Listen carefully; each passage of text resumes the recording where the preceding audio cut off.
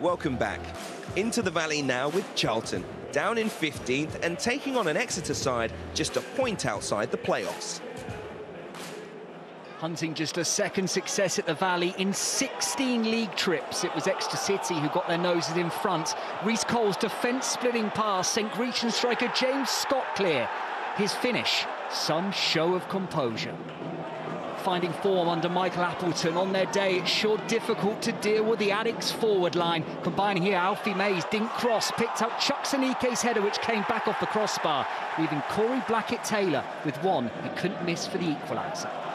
With the game back on level terms, the host then took charge. A penalty was awarded in the 65th minute after Tanay Watson caught Yannick Wildschut on his blind side, bringing the wide man to his knees.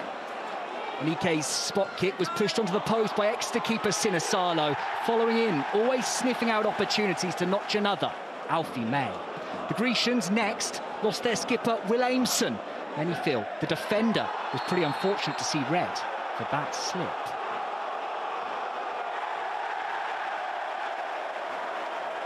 The name Leaburn is one that we're used to hearing ring out around the Valley. Miles has certainly taken up the reins from his father Carl, rattling in his third goal of the campaign. Goal scorers are what every club desire. In Alfie May, Charlton have one of the best. He's scored 20+ league goals in each of his last 2 seasons. That clinical finish, his 6th already this campaign. That's 3 straight home league wins for the Addicts in a single season for the first time since December 2021.